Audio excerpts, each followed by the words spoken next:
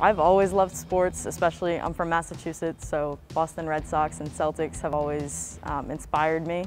So when I came to the University of New Haven and I saw the sport management program, the professors and the other students, I knew that this was for me.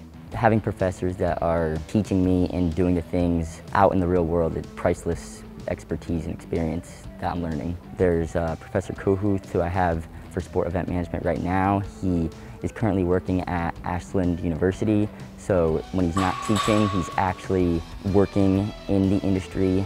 Sport finance, I have Professor Sheena Williams.